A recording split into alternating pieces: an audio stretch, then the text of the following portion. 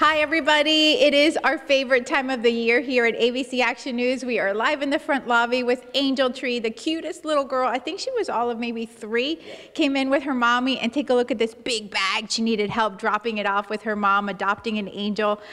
We still have angels on the tree, folks. We are working with our Salvation Army area commands across the Tampa Bay area. The Angel Tree in our front lobby, of course, has angels for you to pick from. We also have locations throughout the different counties where you can go and pick up an angel. Make sure you do your shopping and then have all the presents returned by December the 8th. We are visiting with each of the units, and this morning I have the honor of visiting with Captain Andy Miller of the Hillsborough area unit. Thank you so much for coming in. Yeah. We also have Lisa King from Hudson's Furniture Stores, wonderful partners with us. Captain Miller, explain to our viewers, this year you were saying that more new families than ever before will be helped by Angel Tree. That's right. So one thing we've been able to do this year is work with the Hillsborough County schools, and we've been able to make sure that we're getting to people who are in the most need. You know, Salvation Army, we say our goal is to do the most good and to fight for good. So we do that by making sure that we're getting to people who maybe didn't even know Angel Tree existed, and they've been so grateful to hear about the opportunity we have to help them this season.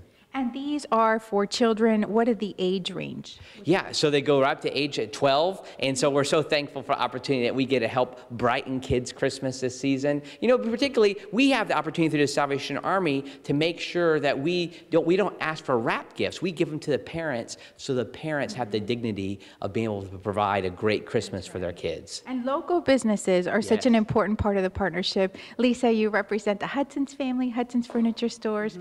Thank you so much for all you do. What's been the reaction from customers?